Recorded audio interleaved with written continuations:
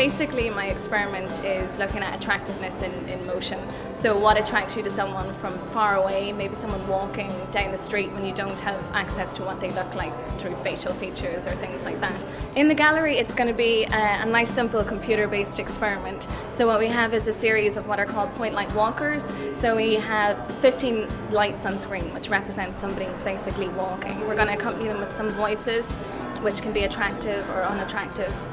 We're going to see basically what people's perception of the walk is. So research shows that men can be attracted to women at certain times when possibly they're most fertile, just from their body movements. So there's certain features in a walk which people can find attractive, things like waist to hip ratio, the breadth, the diameter of a male walking, a strut basically.